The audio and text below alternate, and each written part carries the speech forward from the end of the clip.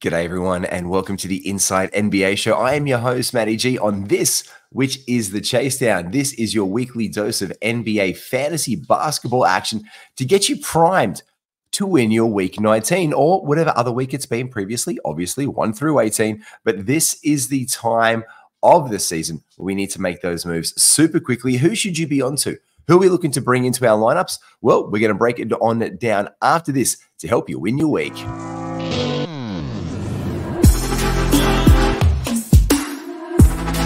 Welcome to the Ultimate Super Coach and Fantasy Sports Show. You are now listening to the Inside Fantasy Sports Podcast.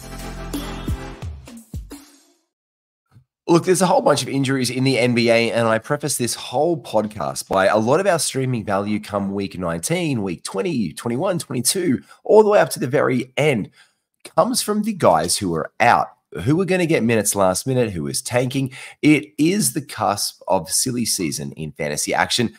And does everyone remember when Bassie from the Spurs last year was their waiver wire hero? Maybe we go back to Carl Landry years ago playing, right? You never know who's just going to rise and shine, like Tara Eason. Well, we loved him in the preseason, and then he gets a run at the end of last year. Oh, he's finally living up to expectations. Well, injury news after him in the last 24 hours. He is now out from the season. Apart from being a game time decision or doubtful for the past 2 or 3 weeks now, he is now out for the rest of the way in the year. So we do have a little bit of an injury update. So let's rip this one away.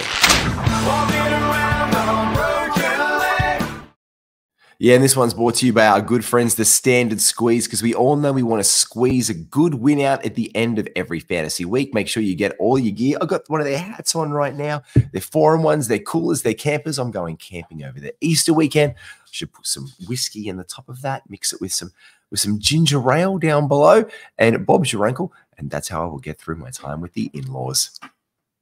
I said that, just not going to tell my wife that one. But make sure you use promo code INSIDE15 to get 15% off all your orders. Look, big news across all of the NBA with our injury outs. The first one I want to say, as I said, Tara Eason is now shut down for the rest of the season. And we all know that Cam Whitmore had a bit of a game today. So let's look for Cam Whitmore, a little bit of action there. Karl Anthony Towns is out for the T-Wolves first game for personal reasons. We know that coming back from injury is Jalen Brunson. He is a game time decision for his knee. DeAnthony Melton has had his absence lengthened again. We may not see him back until the end of March. So what was once a great premise for the entire season has now dwindled. And also, bigger names in this, I should say this, where's a big horse name where I want one? I should probably play the big horse one. One of the biggest horses, obviously, in fantasy this year was our #1 pick, Victor Wembanyama. Now, Victor is been, and also hats off. A little bit of a cheeky doff. Oh, that's horrible. Let's not look at that too much. Hat hair. It's a vibe. Let's give a credit where credit is due to the San Antonio Spurs staff for saying more than 24 hours in advance that Victor was not going to play on Thursday. And I think that's a really good shout by them, because often we go, who are we going to bring in? Who are we going to bring out? Well, the main benefactor here is obviously going to be Zach Collins with Victor Wembanyama going out. But we at least have the word on that one. We do have a bit more of an update, though, on some injuries to our Utah Jazz guys, including Walker Kessler and Keontae George. They are both listed as game time decisions from them, talking about young guys in the NBA. And Benedict Mathurin is probably out, another young guy for the Pacers until the end. So what value are we looking to bring in there for the Pacers? Well, it's either Naismith or Nembhard or Toppin continues to shine there. Whereas with the Cavaliers, Donovan Mitchell is out until at least the weekend. Now, it is the beginning of a back-to-back set on Sunday and Monday for them. So in the back of the end of your week 19, if you're a Donovan Mitchell holder, of course you're holding him, but you already own him to be able to hold him. That seems superfluous. But if you already own Donovan Mitchell, obviously you are holding him, and they'll probably hold him out on the Sunday, looking forward to give him more action to kick off your week 20. Maxi Strus is a good game time decision, whereas as well, Evan Mobley, we have had word that he is looking at an absence of at least another 2 weeks before reevaluation. Cody Martin for the Charlotte Hornets is still out. So is Mark Williams, Seth Curry, and LaMelo Ball. Jaylen Brown is a game time decision for the Boston Celtics. And with 3 more games on the docket, we know that Cam Johnson the Brooklyn Nets is going to be ruled out for the first one. He's probably going to be ruled out for the Thursday game and then make his way back for the back-to-back set over the course of the weekend, or at least play in one of those two. Whereas one of the young guns of the night, his name is Jalen Johnson. Hasn't he been absolutely blistering and scintillating form for the Atlanta Hawks? Well, he has a bit of an ankle sprain. And also on that, LeBron James at the end. Now, he's going to be a game-time decision. He left that game. The Lakers, I don't know what defense was played there today. Both of these teams put up a huge total. The Lakers' defense has been pretty bloody good lately. So to let the Sacramento Kings, we'll talk about that a little bit later on, a little bit of a dubious one. Could we be looking at a brief pause for LeBron, making sure that they know that they're going to be in the play-in? Look, if they got this bump today, they were looking at putting a few games together about getting maybe that 6th seed. Like, I went through the table before and I was like, what if they had won this today? It completely shifts the Western Conference a little bit. Now, yes, they have played more games than some, which is also why the wins for the Lakers mean more. And talking about this one, streaming legend today, Rui Hachimura. Well, again, we will talk about that Lakers and Kings game, but they are now at 34 wins on 33. Now, the thing is this, the Lakers have played 64 games. Now, if you look at the next best team to that one, above that one, it's the Golden State Warriors. Now, they have played 3 less. Above that, on 2 less, is the Dallas Mavericks. And above that now, who has played 3 less, is the Sacramento Kings. So all the teams who are just above the Lakers in the standings in the play-on scenario have played less games than them. They have to make up those games. Now, if they win those 3, they automatically catapult higher in the Western Conference standings. And in fact, they could leapfrog over the Suns, who are 36 and 26, or the Pelicans on 37 and 25. They've also played less games. So the wins start to really matter for the Lakers really soon. Are they going to be okay just being in the play-in, knowing they have to roll through whoever they have to roll through again? Anthony Davis said something in a pre-game conference the other day that was like, we know we did it last year. We've got nothing to prove. And he just said it so nonchalantly that it was almost as if the Lakers would be like, fuck it. We'll get him. And that makes me bring into question this LeBron leaving late today and he's still not feeling well. He's literally come out and said that some days it's good, some days it's bad. Versus OKC, he was fine. But in this one, he just knew he didn't have it. He went to the locker room to be checked out. I don't know, man. I'm just a little bit dubious about what we can say with LeBron because he has been huge. And his line today as well, absolutely massive. Look, I think we are talking about that one. I'll start with the game recap. Let's go over the rewind and really dig a little deeper into this one for them. Yeah, game recap. I'm going to start with the last game. Because there's one guy I want to touch on with our waiver wire targets who I want to get into.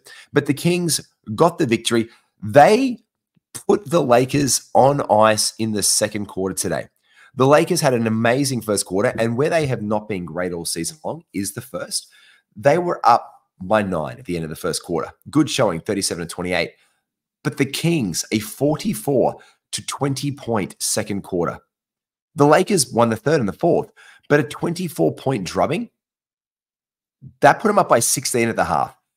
De'Aaron Fox electric today, 44 points, massive line.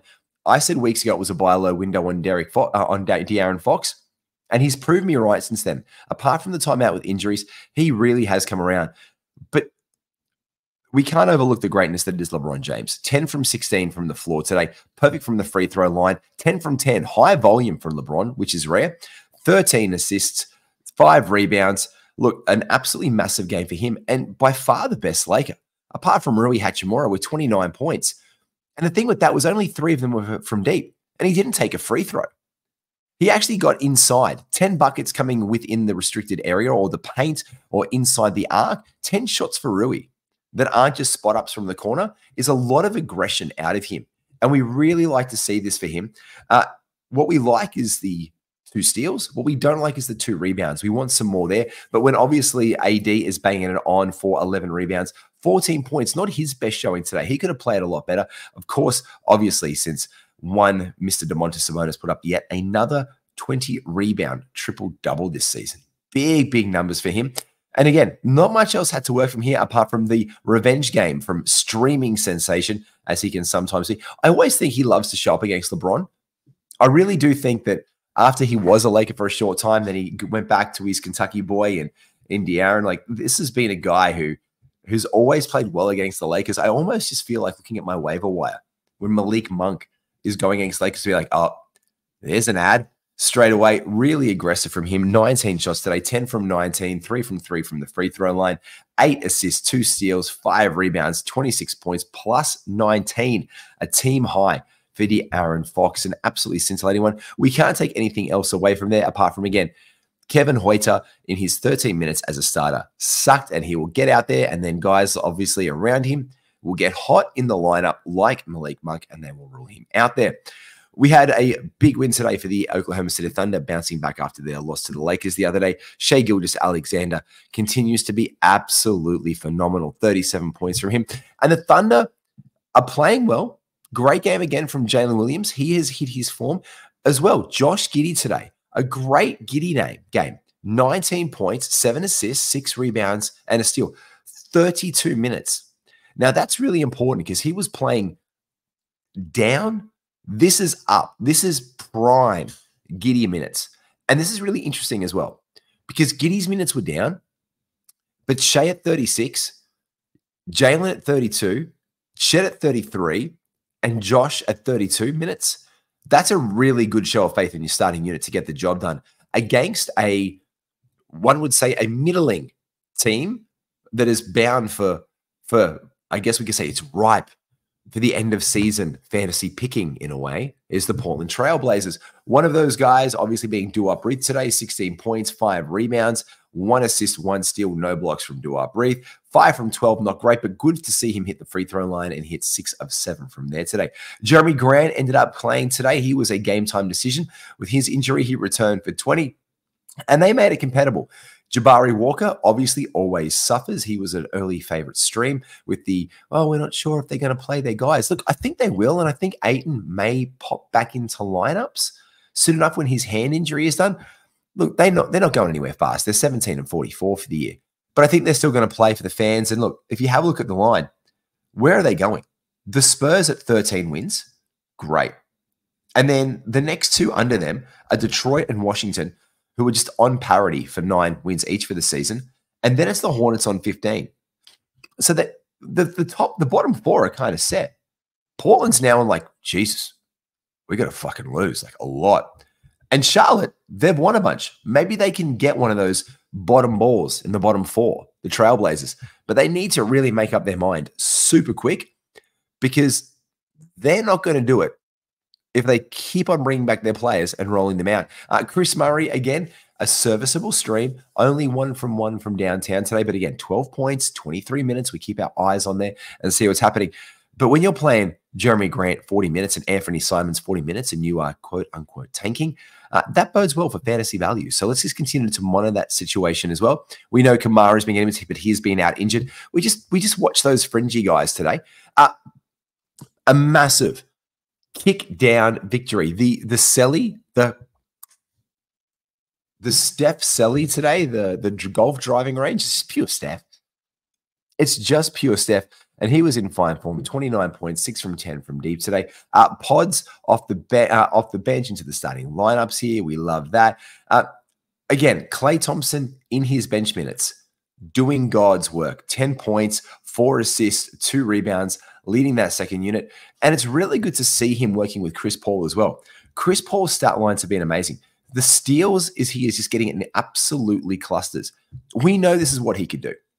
So in 20 minutes tonight, 9 assists, 2 rebounds, 3 steals, 2 from 5 from deep, Tiki 6 points. There is no greater Chris Paul line in recent years than this kind of thing. This is pretty much the go-to for this one. And it was well and truly over. They played it out. The Golden State Warriors even had a sucky third quarter where they scored 15 points, but it was well and truly, even Thanasis Antetokounmpo played minutes today. He played 3 minutes. That's how bad this blowout was. A 35-point drubbing. The second best shooter in the NBA shows why that when you think that he is the second best shooter in the NBA on percentage, you go, huh? Like every single time I've said it to someone, I'm like, yeah, Malik Beasley is like the second best shooter in the NBA. What and they're like, fuck was that? I'm like, no, he is. Statistically, he is, until last week, the second best three-point shooter behind Grayson Allen. Yes, we are in the upside down. This is exactly what every Stranger Things episode had led you to believe. And Malik Beasley today, 0 from 6, 2 from 10. This is prime Malik Beasley. This is why when you hear that, you're like, huh? Maybe I should add Malik Beasley, get me some cheeky threes. And you think, yeah, he's good for 1 or 2 a game. And then he does one like this. Whereas conversely, today, 7 from 16 from the field was Damian Lillard. Good game from him. Only the 1 rebound, 6 assists, steal, and a block there on his resume. But the 5 from 10 from deep was great. Look, just not a good Bucks game. They didn't have it figured out. And Jay Crowder has continued to actually suck the balls out of it. The only bench guy here, and he's not even available in leagues anymore. And I'm just thinking next year, if Bobby Port, I'm starting to look at next year early. And like, just who do I want next year? But who do I want outside the top 100? Like, who are my top 5 guys outside the top 100? Like 100 to 110, 110 to 120, 120 to 130. I think Bobby Portis is going to make my list. Like, he just keeps on doing this year in, year out. He can hit threes. He can hit his free throws. His field goal percentage for a quote unquote small line big, like, might do your head in sometimes. But again, 20 points, yeah, but 24 minutes. This is what he's done all season long. So I think this is Bobby Portis, like, just putting my mental thing when I see him in like the 11th round there on my, oh, that's safe. I'll just take Bobby Portis, knowing that I can drop him at any point in time and come back onto it. So love that from the Warriors today, getting on track. And again, continuing to fight for this position in the play-in tournament. And they are a frisky team. We don't want to mess with that. I'm going to skip over a game and go to the Clippers and the Rockets. This was absolutely huge. It came down to it. The Clippers put the hurt on the Rockets. They must have been feeling all good things about this one, because the Rockets were looking really good until the fourth quarter, and a surging Clippers led by Kawhi Leonard. Big line for him today. Mason Plumlee getting absolutely huge minutes and also proving again that he does know how to hit a free throw. 11 rebounds today, 3 block shots, 8 points off the bench. And Daniel Tice, the center by committee with these guys. Zubac obviously going down and out at 15 minutes today. Doing Zubac things, the 2 blocks in 15 for him were absolutely huge. And again, who do we want to be the leader in this team? Do we want it to be Kawhi? Do we want it to be Paul George? Do we want it to be James Harden? Well, by committee, it's whoever it needs to be in this game. And the 3 of them played an absolute blinder down the stretch today. Not to be disparaged, the Rockets played great basketball. Jabari Smith Jr., though, walking away from, he's been averaging, I believe, 8 rebounds on the season. He's been averaging almost 10 the last 2 weeks. For him to walk away with 2 rebounds and to see that no starter had double-digit rebounds, this is the great thing about the Clippers. 7 rebounds for Paul George, 6 rebounds for Kawhi, 5 for Zubac, 5 for Harden, 2 for Mann, 1 for Tice, the 11 from Plumlee. He was a monster. Now, Şengün had another absolute corker today. He was 10 from 19, 19 rebounds, 14 assists, 2 steals. That early season form is come back in for 23 points. And that's okay, but help out on the glass. 2 rebounds. Dylan Brooks got the same. Jalen Green got more rebounds than you, Jabari. This is where Jabari's value can come from. 4 from 6 was deep. 3 from 4 from the line is great. The 2 block shots is great. But what Jabari Smith Jr. needs to do to go up to that level that we want for him when we draft him is that consistent 8 rebounds a game. 6, 8 rebounds a game, 2 assists, a block, 2 threes, 20 points, sexy stat line. He's continued to grow this year, and I love that one. Cam Whitmore, as I said, he continues to be a really good stream option, and especially with it being announced that Tara Eason is out for the season. 24 minutes for him, and Amen Thompson, 18 minutes from him today. We can continue to stream value off of these 2 guys. And no one else we can continue really, even in the wake of the Russell Westbrook injuries, to give minutes to this way here. In the rest of the games today, we had the Memphis Grizzlies getting a win over the sliding 76ers. A great Paul Reed game was the major draw. This guy has been picked up and dropped. And then today, he plays 24 minutes, 8 from 17, 11 rebounds, 3 assists, 1 steal, 3 blocks. God help me if Paul Reed could do this all the time. He'd just be so attractive. And Paul Reed continues to be available in some leagues. People have picked him up, put him back all the time because he has been, one would say, for lack of a better term, a disappointment. And they had that beautiful back-to-back set, and maybe we wanted to have big Paul Reed there. But yeah, people have been dropping him. And again, we look at him, he's gone up 2% rostered. He's 52% rostered in the last day on the back of the back-to-back sets. So this is a guy who the next time the 76ers have a back-to-back set, we're looking to bring him into our lineups because he is available. He's available basically in half of the Yahoo leagues. And now that he's played his 2 back-to-back games, you can best believe if you look at Yahoo tomorrow or the day after, he'll be dropped and down 2, 3, 4%. As someone wants to jump on to the next guy they can get to get these wins in week 19. That's what it's coming down to.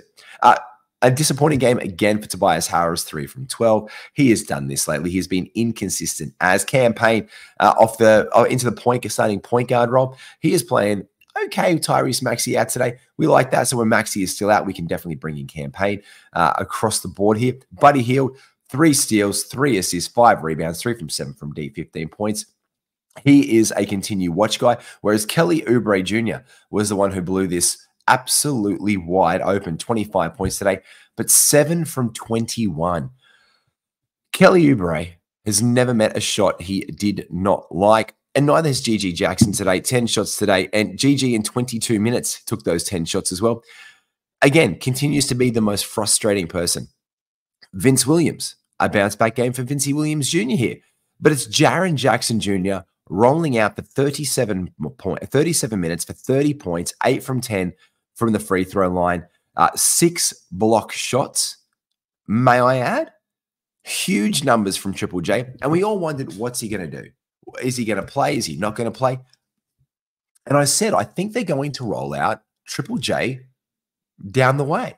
There's no other way to get around it. They're going to play him for the fans, if more than anything else. So I really do like Triple J the way, and it's too late for trading for him in leagues, and it's done now. It's bye-bye. It's done. Just like your ability to get like 6th man of the year, Bogdan Bogdanovic. Mate, he has been an absolute corker, and he's made his way into the starting lineup today at 34 minutes, 23 points. Sadiq Bey continuing to do his things. He also got 23 points, but a really complete line from Bogdan Bogdanovic. We continue to look at the bench of the Hawks for some occasional streaming value. Today, it was Bruno Fernando, again with Onyeka Okongwu is out. Onyeka is going to be re-evaluated next week, so we can see if we should be bringing him back in for week 21 or late week 20, if any relevancy there. DeAndre Hunter back in for 26 minutes today. Jalen Johnson, only the 19 minutes for Jalen Johnson today. Now, he has been an absolute superstar of lately, and I think he has just really put himself in contention to basically just shoot up your rankings next year. Like, who would have had him? His ankle went down. He only played those minutes today. He's a game-time decision moving forward. They've got a rest day, but he's pretty much cemented himself now as this talent that the eyes are going to be on. If you don't, it's going to be one of 2 Jalens you get next year. Do you get Jalen Williams or you get Jalen Johnson?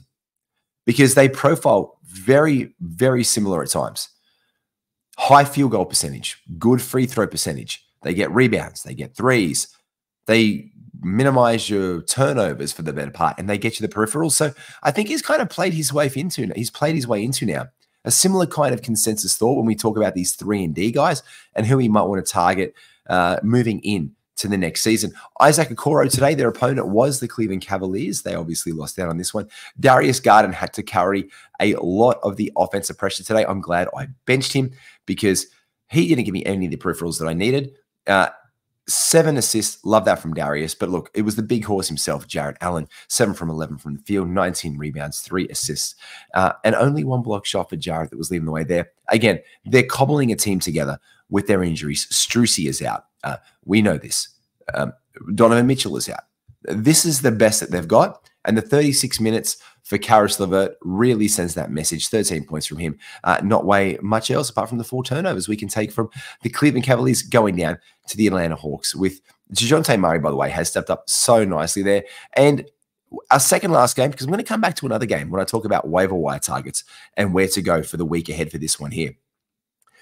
Going to hit it on today that the Washington Wizards continue to do my head in with not rolling Bilal Koulibaly out there for like 34, 36 minutes a night.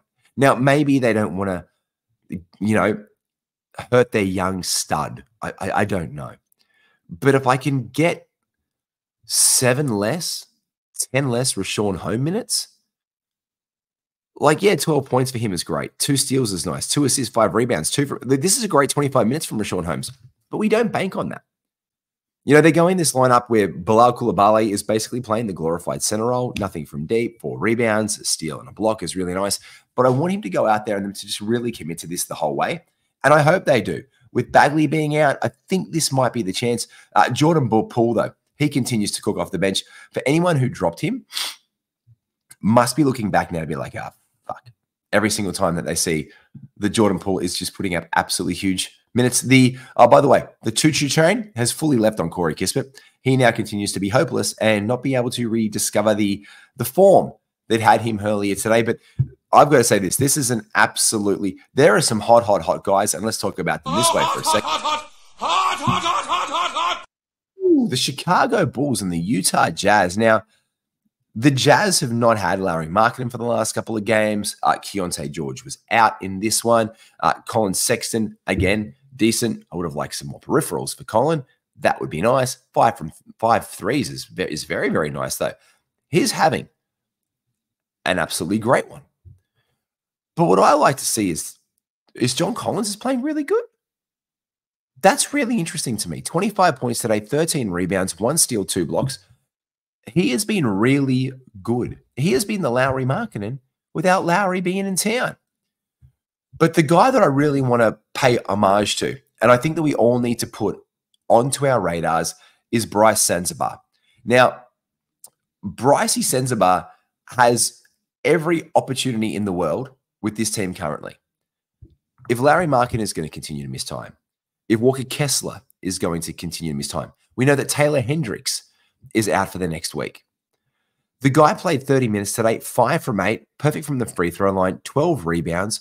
The 1 assist, okay, some passing out of your young blokes, not that common, tricky, but no peripheral stats. But the 30 minutes is nice. And I'm looking at this like, is this something? And I think it could be.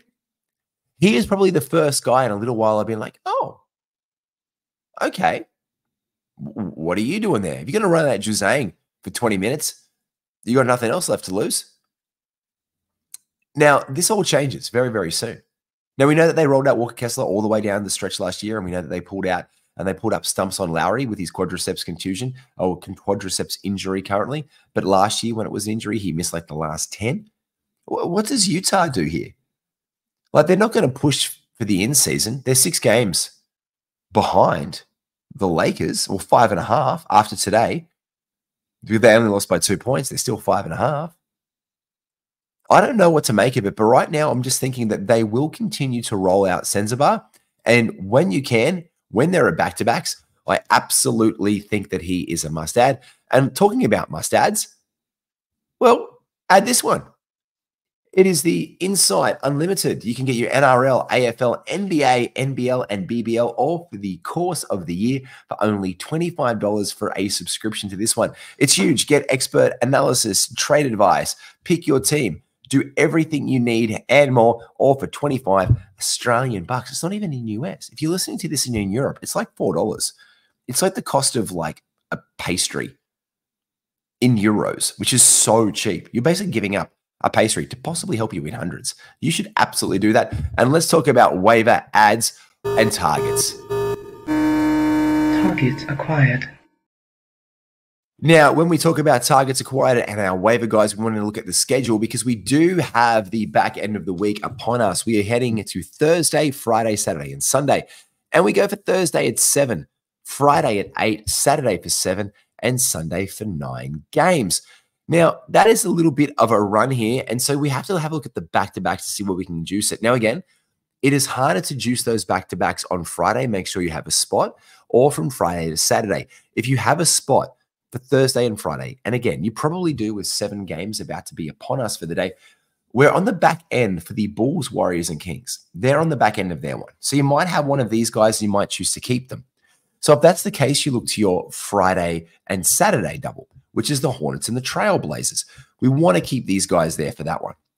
But if we have nothing else to do, if we have an ad to make right now, we're looking for the Heat and the T-Wolves. The Heat and the T-Wolves are really interesting for a few guys. We know that Karl Anthony Towns is out for our next one, so Naz Reid becomes a play instantly if he is available in your leagues. Grab him in for the first one. He may be some relevance value on the back end of the second one, or if Cat doesn't return or is a little bit sore on his return. We've seen that happen before, and they just ease him back into game action, and Naz gets out there. They're flying. They don't need to play Cat all the time. So they're a lock for that one. With the Miami Heat, Caleb Martin and Jaime Jaquez Jr. are absolutely the homie. And Caleb, don't do Cody. He's injured and he's a Charlotte Hornet. That's something that you don't want to do. You want to grab Caleb Martin or the homie Jaquez Jr. Patty Mills, although with the Miami Heat, probably yet to enter any form of fantasy relevance. He'll be a late shooting stream target if and when he becomes available. And if we're talking about long-term here as well, we know that the Cavs are off their back-to-back set. They do have another one coming later in the week, but for Saturday and Sunday, we have the Nets and the Clippers here. So the Nets are absolutely rife with guys like Dorian Finney-Smith, Cam Johnson being out with his ankle injury. Who are we looking for? Cam Thomas. He was dropped. He's been out. So he'd come back in. Lonnie Walker has also been getting minutes for these guys, as Dennis Smith Jr. as well. They seem to be the key targets for the rest of our weekend. And that's kind of where I'm placing my side. I know I picked up Caleb Martin in one league. I needed a guard and forward eligibility. So he had that. So I pulled him in for my next two because I had the best of both worlds slots available for Thursday and for Friday. That was one ad that I could get for two. And that's how we want to kind of play it off the back-to-back. So if anything, we're kind of looking to probably grab in like a Caleb Martin for Thursday and Friday. And then we want to hit up one of those Clippers or the Nets guys. With the Clips, I absolutely love a juicy Norm Powell ad if he's available. He will be an absolute elite option for three-pointers. He's always going to chip these off the bench for this for the Los Angeles Clippers. And then Sunday to Monday, we are looking at getting back onto the Cavs. Obviously, we know right now that with Don and Max Strus being out, Isaac Okoro has become an absolutely must-add, and he has been a very decent three-point shooter this year. Much improved. So that's what we're looking for the rest of week 9. We've got a bunch of games. Let's tap into our lineups, look at the best available guys tomorrow, add those in here, going through the Yahoo list right now to see who are our most added transaction trends. Let's have a look at our transaction trends. And number one right there is Caleb Martin, followed by Duncan Robinson in some leagues for Miami Heat. Duncan Robinson is less owned. He is at 45% rostered. He is an absolute bring in right now as well. Lonnie Walker, the fourth, because again, the Nets are the other option that actually have 3 games in the coming 4 days. They've played 2. They had a 5-game week this week. Absolutely huge for the Nets. So Lonnie Walker automatically gets a huge start. He's been great. 19 and 13, not a lot of way of other things, like cheeky steal in here, a cheeky assist because he knows how to pass the ball, obviously being a basketball player, but the plus 500 from the floor has been very nice for him. So you can kind of pull in 3 games of a stream here. The Trailblazers, Duop Reith, again, we're looking to pull him into our teams. He has been a nice source of field goal percentage for the best part, points, rebounds, steals, and blocks. He's contributing those peripherals every single chance that he gets. And in the Pistons, I don't know why Fontecchio has been one of the most added guys, especially without a back-to-back ad. Now, there is a little bit of juice to him. They've got a couple games left this week, but Simon Fontecchio has been doing well. So has Asar Thompson in the newly reformed Detroit Pistons lineup ever since they shipped off all their blokes. He can continue to absolutely cook for you. He's been getting threes and buckets, rebounds, assists, and steals. He has been averaging at least a steal a game for the past 7 games. So here's a nice little stream option. And again, if the Pistons had a back-to-back, I would be absolutely singing his praises. But maybe he's good enough for you for the one. We bring him in and we dump him. Or maybe you could look at a different play. Okay, fine. I will bring in one Simon Fontecchio for the single game, and then I'm going to roll into the back-to-back. So this is where we can look to that as the option. Okay, cool. I've got nothing going on Thursday. There's no Heat guy I want. Duncan Robinson's taken. I'm going to bring in Fontecchio, and then I'm going to jump into the Hornets like my guy Micic. He has been on absolute fire lately. He has been incredible. 14 games and 2 steals in each of the last 5 games. The last 3, sorry. He has been an absolute stud, and he is only currently 13% rostered. So maybe I do a Fontecchio and I roll into a Micic. Maybe looking at a Grant Williams ad. So this is where we're kind of pinning down for the next 48 hours where we want to go. Do you need to make the decision? Do I add 1 and 1, or do I add 1 for 2 and then a single? How do you want to play it? I think there's probably more merit right now with the way that the schedule plans out. Is just make your Thursday ad, and then you can pin your Friday and Saturday. I'm personally a big fan of the single Thursday, roll into the back-to-back for the Friday, Saturday, and then if I can, pick up an Isaac Okoro for my Sunday into my Monday, because that helps out my week 20, and that helps me lock that in and chase down my week 19 victory and get me sorted for week 20. That's all from me. Make sure you like and subscribe to All Things Insight. Everyone, take care. We'll see you soon.